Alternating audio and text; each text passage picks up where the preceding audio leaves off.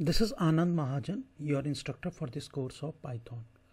In the previous lecture, we have learned how to insert a new record, and now we would be learning inserting a new record dynamically. Now, what do we mean by dynamically? This video is brought to you by Appy Pie Academy. Dynamically means we will be taking some variables, assigning them some values, or these values can be read from the user using the input function. Then what we will do is we will be inserting these values into the table. Let me explain the program. The first thing we have done is importing mysql.connector and give it we have given it an alias name mysql. Afterwards, we have taken a variable ecode. Names of variables could be anything. Ecode 909 bsal is equal to some value, hr is equal to some value, sex is equal to m for male. Okay, then you are familiar with this creation of the connection object mysql.connect. I have supplied the arguments. Database is employees, right? And then I have created an object of the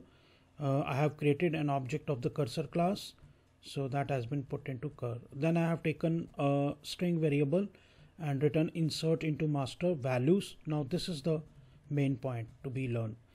Insert into master values %s, %f, %f, %c. Then I have closed this string, but after that what I have written is percentile, names of the variables, values of which are to be inserted into the table. You can see the syntax clearly. It's a simple syntax.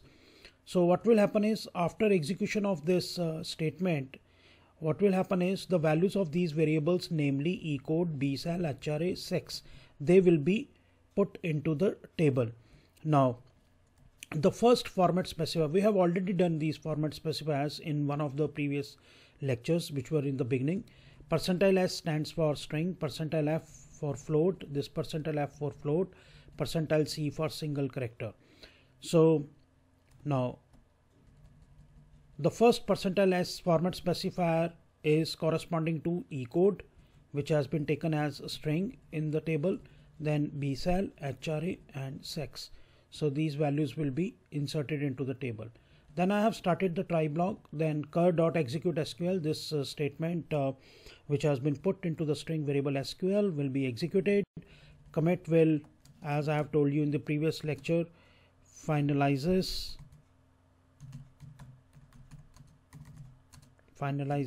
the insertion of the record. Then in order to see whether the record has been inserted or not, I have used cur.execute select star from master. Then you are familiar with this fetch all. Fetch all will retrieve all the rows produced through the execution of the previous SQL statement. That will be put into an object call. This name could be anything, right? And then what I have done is let this go. Then I have applied the for loop. Are in call, and it will print row by row, right? Then this is except if any error occurs, error inserting the record will come, and rollback will cancel the operation because some error has occurred regarding insertion of the record. Then we will close the database connection. Let me execute this program. Control Shift F10. Yeah, this is the output. One record has been inserted. Now again let me change the values.